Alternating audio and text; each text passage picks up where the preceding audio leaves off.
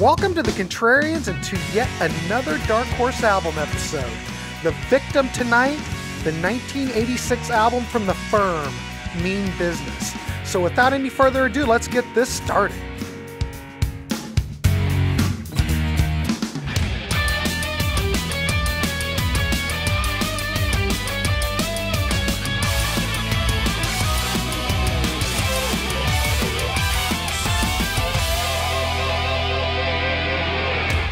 Welcome to the Contrarians and to yet another Dark Horse episode. Tonight, this truly may be a Dark Horse episode. We are going to look at the band The Firm.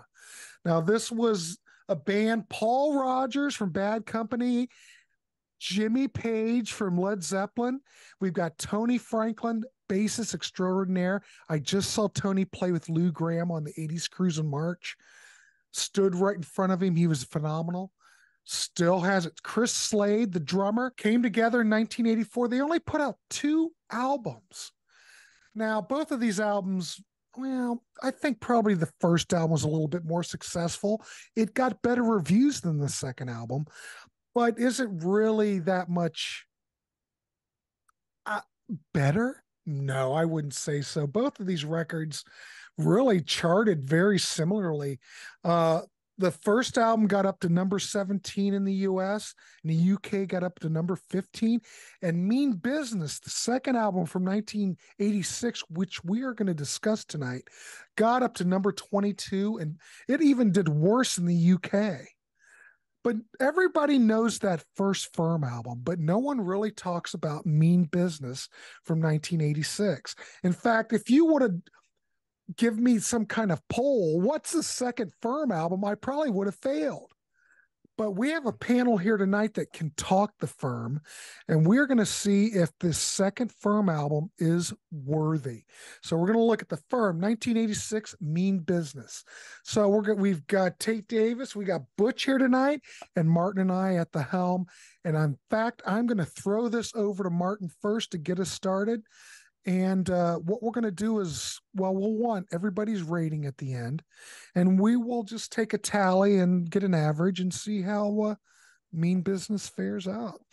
All right, Martin Popoff, let's throw it over to you.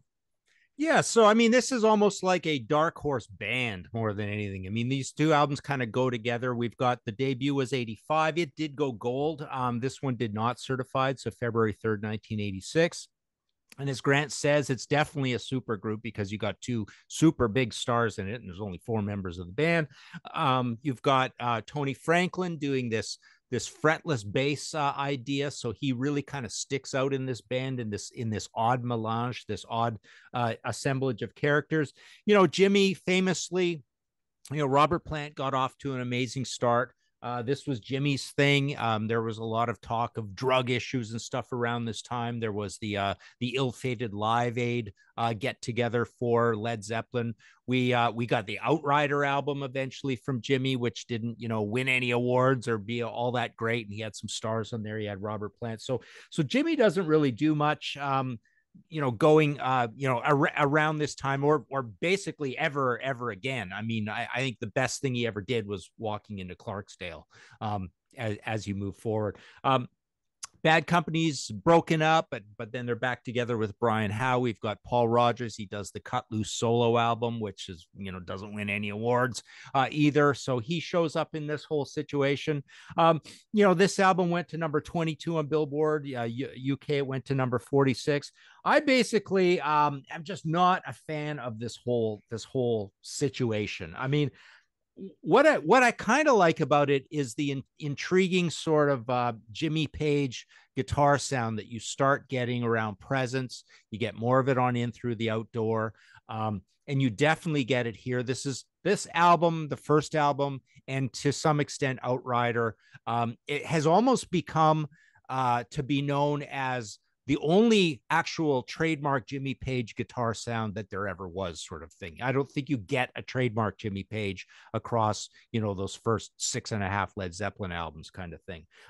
So it's this weirdly recorded, dense, smoky, snaky, swampy sort of sound that you definitely hear on first song, Fortune Hunter. This is one that was going to be part of that whole XYZ supergroup situation with Chris Squire, so it could have become one of those. But to me, it sounds like a pretty good In Through the Outdoor type song, or an In Through the Outdoor outtake, like a Coda song. So it's kind of an interesting, you really get Jimmy's sort of personality on this. Tony Franklin's pretty behaved, so you're not getting that distraction of the fretless bass. Moving to Cadillac, you get actually more of that from Tony. So he really becomes a big part of this sound. So you've got kind of a Jimmy Page signature. You got the fretless bass. You've got very boomy big drums where everybody, you know, anytime Jimmy Page is in a band, everybody's trying to get some sort of a John Bonham sound. But this is a really crazy kind of psychedelic, noisy sort of song, and it matches Jimmy's personality. All the King's Horses was a single. It sounds like a Bad Company song, but you've got these dated keyboards on it. Live in Peace, pretty cool song. It was also on Cut Loose. I think the better version is on Cut Loose. This gets a little bit, it's slower and more dramatic and more kind of, yeah, just murky. Everything about this band is murky. You play this and you go through it, and you just feel a band dying and failing in front of you as you listen to this album. It's just, there's just nothing that makes you optimistic or happy or makes you feel like rocking is going on. It just feels like this murky sort of mess. It's a weird situation. It's so non-commercial in almost every way, except they do have sort of conservative, you know, conventional songs. Get Over Side 2, you've got a more kind of junky Jimmy Page sound on Tear Down the Walls. Again, the fretless is in there. Now the snare sound is moved to sort of an 80s snare sound, but the drums are quite overbearing across much of the album. They're really loud and boomy. And the one thing that suffers, I noticed, is that for some strange reason, Paul Rodgers feels like he's mixed kind of far back in the mix. There's just all this weird stuff going on all over the place, and Paul Rodgers is kind of lost in this whole thing. And then, you know, next one you've got kind of like a pop song. Again, the drums are sort of too big. This is Dreaming. Free to Live, another sort of Bad Company sound, song sound, you know, which makes sense. But it's almost like, I mean, Paul Rodgers is on it, but you're getting this sort of situation. Hey, Davey, how you doing? Hey, David's welcome. here, so we'll get his views as well. But yeah, so you get nods to Paul Rodgers' past on this. You get nods to just this obscure version of Led Zeppelin-y Jimmy Page. And then, yeah, Spirit of Love starts with piano. So the piano on here is Paul Rodgers, and I guess the synths and keyboards is more a Tony Franklin thing. You get the sort of orchestration sound on here as well. Odd, weird sort of time signature on this, kind of ruins the song. It could have been like a commercial enough ballad, but they decide to like throw this proggy thing into it. So yeah, that's kind of my my sort of overview of it. I like the sort of Hypnosis cover art deal. The title is neat, The Firm Mean Business, and we're in a mean business kind of thing. But yeah, just really, really hard band to love, hard album to love. There's just doesn't feel like anybody could sensibly think that there was anything commercial about this band. And it was just expensive and full of these guys with big egos, and just kind of went nowhere. And the band basically broke up kind of right after. So that's my take. Oh, I guess I got to give you a grade. Yeah, give me, well, what would you I'm going to give you a 3 out of 10. Oh my, okay. Wow. Well, while I'm putting the score in, I'm just curious, do you prefer the first album over the second album, or do you? Yes, I think so. Radioactive is kind of catchy on there. It just feels a little brighter all around. It feels like everybody's a little happier about the situation, a little more hopeful, but still, it's a pretty similar sounding album. Okay, super, excellent. All right. Well, I'm just going to go the way I see it. I'm just going to go Butch and then David and then Tate, and then we'll finish it up. Hey, David, what I want when you do yours is just give us your review on the record and your score out of 10. And we're just going to compile everything up at the end, and we'll see where it ranks up. So far, we're not looking very good, but hey, we're going to throw over to Butch. Butch, give us your thoughts on the second follow-up album from the Firm? Well, it's funny, like in revisiting this record, I remember I got this, I don't know, around the time it came out, had a cassette of this, got it for my birthday with a bunch of other ones. And I remember liking it a lot more at the time. I haven't listened to it in like, since it came out, really, since that time. So it was, my memory of it was definitely better than the reality of it now. I remember why I wanted this one was I'd seen the concert on MTV before this record even came out. I think it was a tour from the first record, and the song that stood out to me at that show, because I didn't really care for the first album, to be honest with you. Radioactive was okay, but nothing on that album. It might have been the times for me. I mean, I was a hardcore metalhead, and so it was kind of like outside the box for me to something that I would have liked. But I mean, although I like Paul Rodgers and Led Zeppelin, Jimmy Page, but that concert when they played Live in Peace on that tour, and I love that song immediately. It had like that. It just had that. It was that that big dramatic ballad, but not a ballad kind of vibe to it. I just love that kind of thing. It's kind of like just a mood piece kind of song. I actually didn't even realize that there was a version Paul Rodgers recorded prior to it at the time on his Cut Loose. I'd find out years later when I finally got Cut Loose. But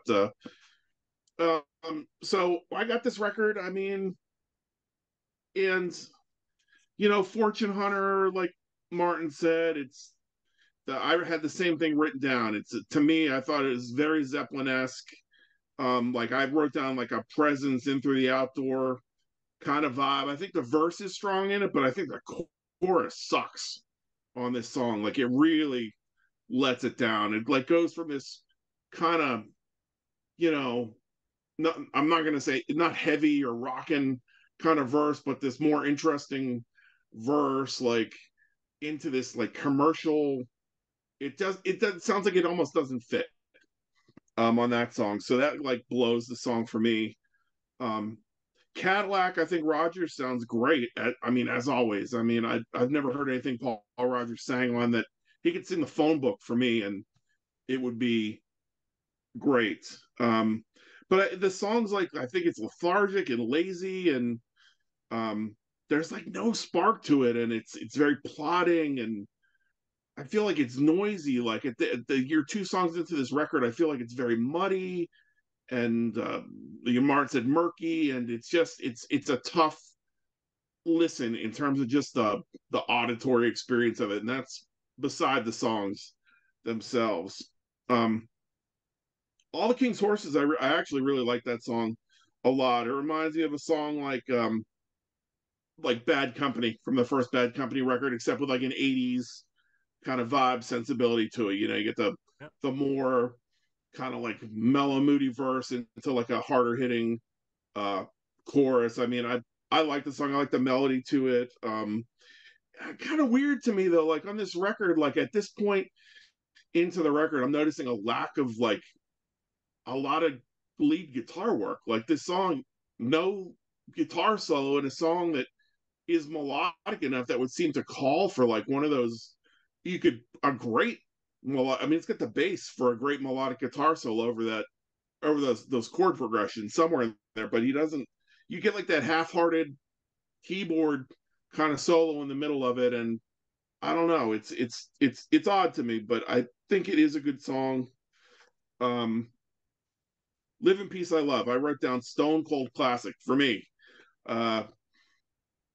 And again, it was initially on the Cut Loose record. I honestly don't know which version I like better. I like the Paul Rodgers one, but when I A/B it with this one, like I kind of like that this version is more dramatic sounding. It's got like the more orchestral kind of stuff going on in the background, as opposed to Paul's is a little bit more stripped back. They're both good. I mean, be a hard song to mess up. I think it's such a great song as far as I'm concerned. It's one of my favorites of all time. I love Jimmy's guitar solo in it. I think it's like the one solo on the record that actually lives up to what he was capable of. Tear Down the Walls, Poor Man's Led Zeppelin Bad Company mashup. In the verse, I kind of like the chorus, but the production lets the song down. It's just, again, muddy and lifeless. Dreaming to me is like, excuse me, borderline yacht rock. Although oddly enough, it's probably got Jimmy's best guitar work on the record on it. That short solo he does around the 27-second mark it almost has like a Gilmore kind of flavor to it, and then from 401 to 440, like the solo in there, I thought was pretty good. But nothing stands out about this song other than it's kind of like this adult contemporary kind of thing. I don't even know how to describe it. It's not for me. Free to Live, I just wrote meh. Spirit of Love, oddly enough, I'd listened to this record in the last year, and on Spotify, like I clicked the heart on it, so I was expecting to get back to the song and loving it, and I got back to it, and I was just like, it's just okay. I don't know. I like Paul's voice on it. I like Paul's voice on the whole record. I think it's hard to tell with Chris Slade and Tony Franklin what they're doing. I mean, I know Chris is loud, but the whole production kind of like mars like what's going on. Of anything, like I think Roger's voice stands out as the best thing about the record. But again, I'm a Paul Rodgers like kind of like apologist in terms of his singing voice. Overall, it's an inconsistent record, mediocre writing. There's occasional flashes of greatness, a couple great songs on it. Paul sings great. I thought Chris Slade and Tony Franklin are poorly mixed on the record. The production's muddy and lifeless. And honestly, I think this record sounds like a demo in a lot of places. They're kind of like almost like unfinished or something. There's just something about it. It's like the energy level is not where for these guys. The amount of talent in this band, this record should be like off the charts with energy. And you figure with all the talent between them and the experience, like they wouldn't allow like it to come out sounding the way it did. I don't know that much about Jimmy's personal life or what he was getting into in terms of substances or whatever, but I don't know what's going on in that band. If it is just like Martin said, like a bunch of egos getting involved, but that it's a bit of a mess of a record. I mean, I don't know if I don't hate it as much as Martin does. I'd probably give it like a 4, and that's only because of the 2 songs I really like. Okay. Otherwise, it'd probably be like a 2. Oh, so let me ask you this, Butch. So do you think that there's an album here of good songs, good performances that is marred by the production of the 80s? If we took this record, gave it that 70s, that classic Bad Company sound, could this save it? Is there something here? It might make it like a 5 if it was produced better, or 6. I still think the songwriting is kind of weird. Like I said, like on Fortune Hunter, like like I said, the chorus sucks on that song. It's like you can't produce away a crappy verse or a chorus. Once you get to that point, it's just a badly written part. It just sounds like a band that maybe knew they were done after the first record but had a contract to fulfill and were going through the motions. I don't know how well they were getting along. It just doesn't make sense. It just it's on a weird, paper it looks great. I want like more great guitar work on it, and I want it to sound clear and powerful, and it doesn't. All right. Well, Martin's given it a 3. Butch has given it a 4. I'm going to throw it. And by the way, Butch, thanks for that review. That was very good. There's no hope in saving this one with Butch. Let's throw it over to David and get his. All right. I'm ready. I'm ready to hear it, David. So go ahead. Let's give it to me. Thank you. All right. So it's hard to start on this one because I don't remember where I started. I came in through the outdoor. No, so I haven't everything that everybody said about this album so far. I would echo that historically until like about like 2 or 3 weeks ago. So I've had a change of heart on how I feel about this album. I think what helped break that spell about how the album is that I would always gauge the firm under Led Zeppelin standards. And when I first heard about Led Zeppelin, it probably was a lot similar to people that were alive there in that time. Like, what? Jimmy Page did something in the 80s? He had a contribution, like, you know, and Paul Rodgers is in it. This is a super group. Oh, shoot. You know, I was just as excited when I first heard about it. And then when you hear it, it's always those expectations that put the brake like right on where I can almost have a conversation with the rest of the internet about this album where like the headline seems to be, this isn't what we expected. There was these expectations.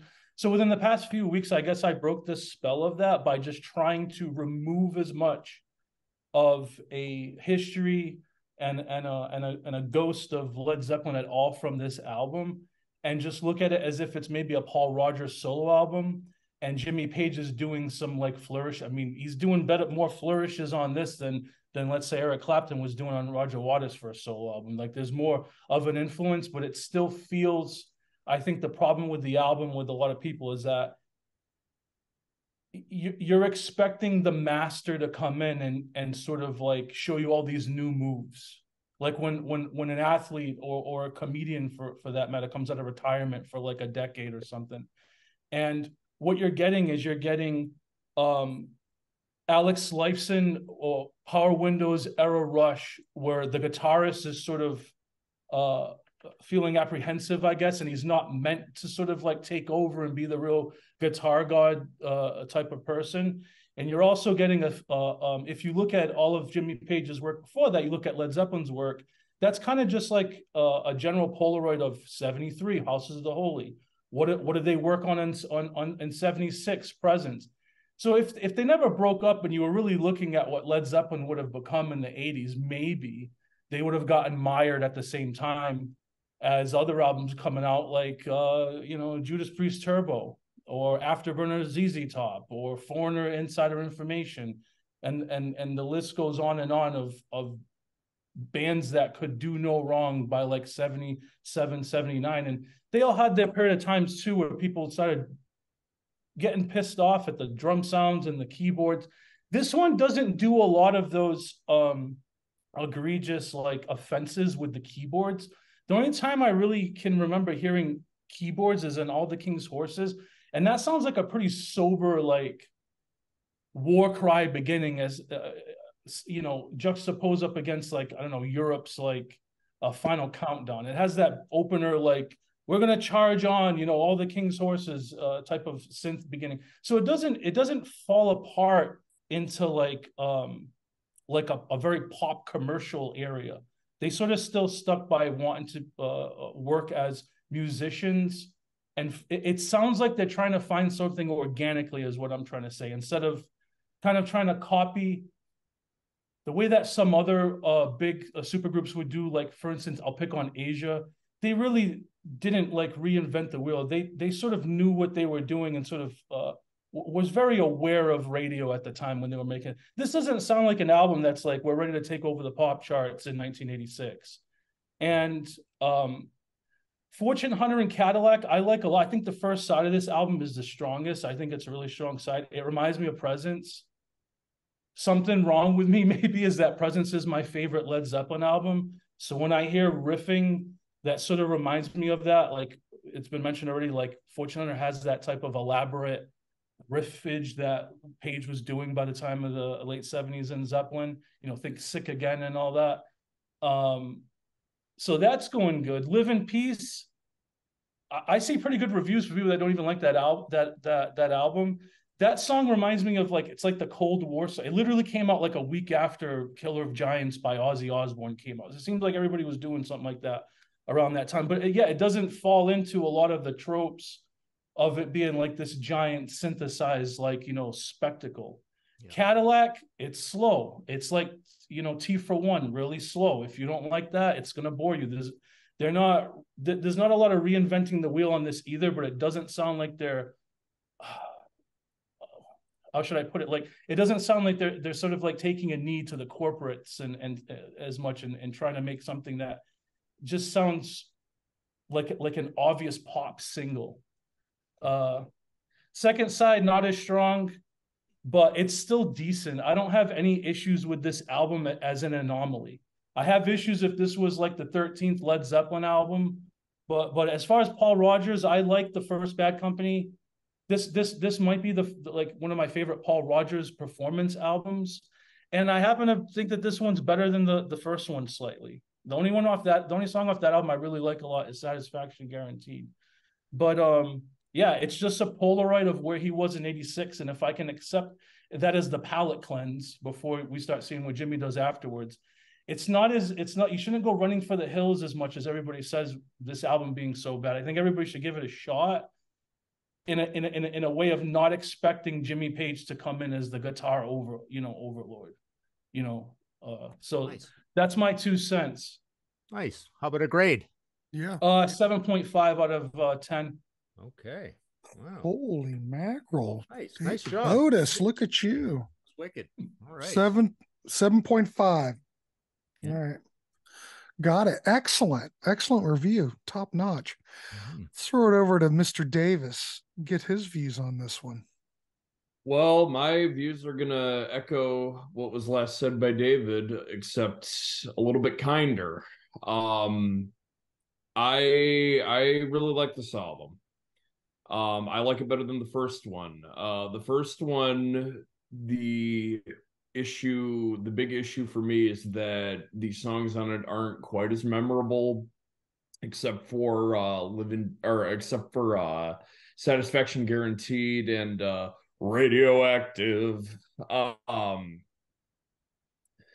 then the rest of it's enjoyable, but for me, that doesn't quite hit me as much as the stuff on this album. So it opens up with Fortune Hunter, which I have in my notes, in my opinion, the closest that Paul Rodgers ever came to singing a heavy metal song. And as Mark mentioned before, this was written for the aborted XYZ project with Chris Squire and Alan White. So I can kind of see where that band was going to go if they had stayed together. And I think Robert Plant was involved in that for a brief time as well. So I don't know if this was written with Plant, because I think I read somewhere that Plant attended like one rehearsal for the XYZ project and walked out of it after that. And I'm not sure if the song was conceived during that. I don't know, but regardless, Fortune Hunter's a really good way to start off the album. Great Jimmy Page solo on that. I really like how it goes into a halftime towards the end, and it really builds the momentum into the last chorus. So Fortune Hunter is a really good way to start off the album.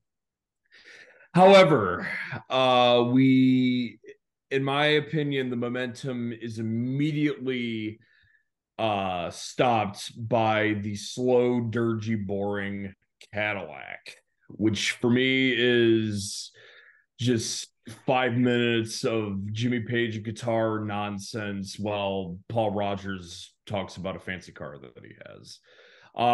It just doesn't really do much of anything for me. It kind of reminds me of that song on Bad Company's Desolation Angels, or not Desolation Angels, Burning Sky album called Master of Ceremony, which was kind of their attempt at doing like a dirgy, moody song, which just did not work at all. Bad Company was never that kind of band. So anyway, Cadillac just is like the elder stepchild of Master of Ceremony. I'm sorry, not elder stepchild, younger stepchild of Master of Ceremony. So Cadillac doesn't really do much of anything for me. All the King's Horses, on the other hand, is a terrific song. Great memorable single with a great chorus. Great Paul Rodgers vocal on that. Short, sweet, and to the point. Really cool sentence on that as well. I love All the King's Horses. Live in Peace is a really great song as well.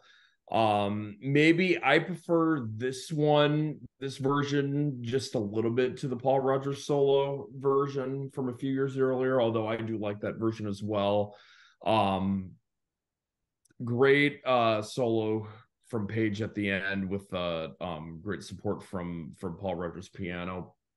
And I don't think that this would have sounded placed on Led Zeppelin's Into the Outdoor as well.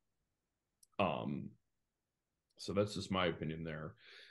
Tear Down the Walls is a pretty good way to open up side 2. A really good riff from Page on that. I think it would have sounded really good on Bad Company's Straight Shooter album. It provides like a good sense of optimism after the darker stuff on side 1, and again a really good Jimmy Page solo there. Dreaming is probably, in my opinion, the funkiest tune on the album. Really good pocket from Chris Slade. Chris Slade and Tony Franklin on this album as a rhythm section are really, really solid together. A great double time section in the middle with a great Page solo as well. So Dreaming is a great song. Free to Live, again, another cool riff from Page with a really great solo as well. I really like how in the chorus, Paul's vocals and Page's riff kind of intertwine with one another, and I think that works really well. So Free to Live is another great song. And Spirit of Love is a really good song that reminds me of, it's kind of the second cousin, in my view, of Bad Company's She Brings Me Love, which is the closing song off of Desolation Angels. Except maybe a little bit more harder rocking. I think it would have sounded really good on Bad Company's Rough Diamonds album. Really cool sense as well. Another great Page solo. And my only gripe with it is that the gospel choir may not have fit quite as well on a song whose second half kind of goes into a galloping double time feel, but it's a good song nonetheless. So overall, like what was said before, if you were scared off from listening to this album due to the unfairly negative reception that it has, I would strongly urge anybody watching this to give it another listen, because there's something here. And one thing I did forget to mention is that I think that the stuff on this album is a good preview to the kind of stuff that Page would explore on the Outrider solo album, because the song Hummingbird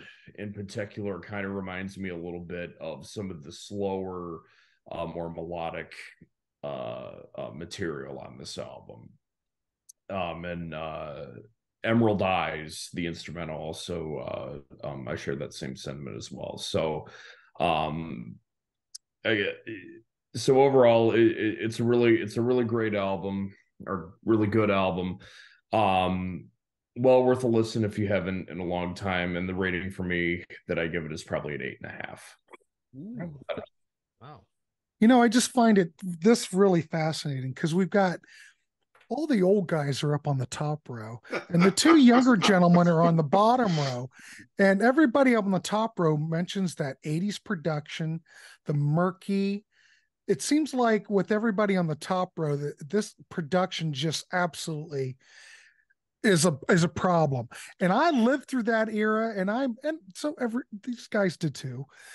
And when this came out, I didn't think about it when it came out. Like, oh my God, that 80s production, how horrible.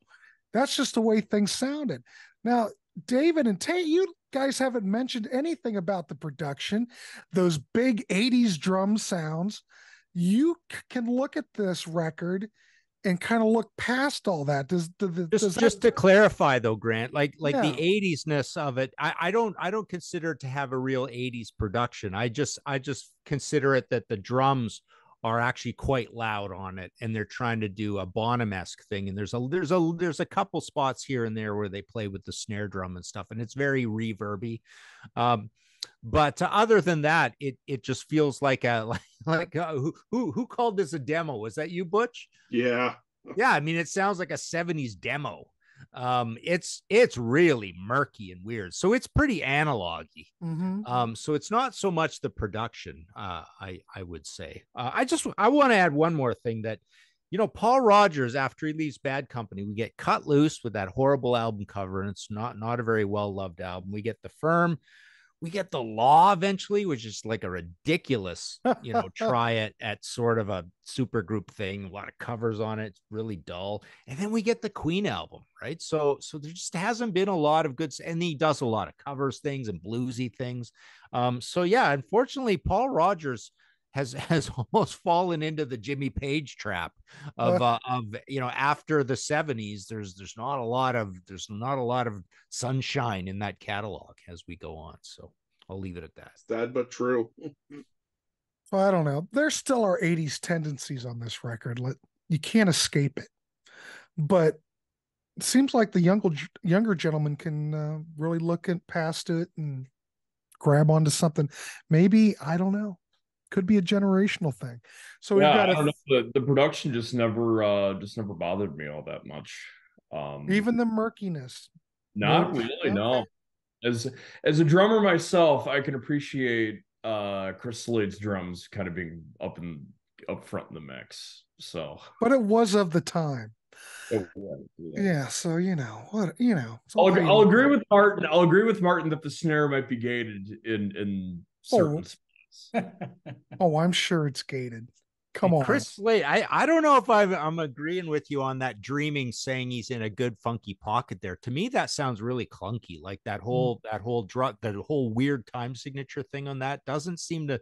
It seems like they should have straightened that song out and just made it a straight 4/4. It's a little weird. And then I noticed that on Spirit of Love, he goes really crazy and plays a lot. And it's really cool to hear that as a drummer, but it doesn't match the music. The music is, again, so weak and so little going on. And Chris Slade is like taking over, right? Sort of thing. So it's really erratic. Everybody's erratic on it, right? And it just sounds really weird with that gospel choir on Spirit of Love. I that was like the one kind of question that I had. Like, I literally have in my notes, like, gospel choir. We'll blame Foreigner for that. Yeah. Why did they feel the need to put that on there? Foreigner. Foreigner. Yeah, probably. Big hit. Hey, man, we're trying to get a hit. Yeah. All right, so we've got a 3, we've got a 4, a 7.5, and an 8.5. So we tally that. Oh. Looks like a 6 to me. Yeah. 5.75, gentlemen. Okay. As the official stamper of what is a Dark Horse record, say I want to have a graphic that I can put a stamp on the screen. I am going to say that this does not qualify. This is just some run-of-the-mill record that no wonder I haven't listened to it since 1986. Though we have a couple of fans of the record, but I don't think it stands up. I think it just should stay right where it is in its position in time. Would have made a good 45. Good 7-inch release. All the King's Horses, just put that out and a B-side. That Live in Peace on one release, that'd be good for me. All right. Well, that's why we do these Dark Horse episodes. You never know what you're going to get. And unfortunately, I don't think this one makes the grade. I'm sorry, David. I'm sorry, Tate. Nothing against you two gentlemen. You did a fine argument, but yeah, it just kind of lays there. So I don't know. I guess we can wrap this dog up. Okay. All right, everybody. Butch, David, Tate, Martin. Hey, thanks for stopping by. Thanks for joining this conversation. Up next, plenty of things down the tube. If you'd like to be on these contrarian discussions, we do have a Patreon that you can join. We throw out topics every month. You can be a part of these discussions if you feel the need. We'd love to have you. Also, we have a Ko-fi if you'd like to buy us a pint or a cup of coffee. We take that. We also like donations too, so feel free. Throw money. Just throw money, like Todd Rundgren says. So, on that note, yes. The Firm. No way. Not a Dark Horse. All right, everybody. We'll see you on the next one, and have a good night. Thanks, guys. See you, gentlemen. Thanks so much. Thanks again. See you guys. Yeah.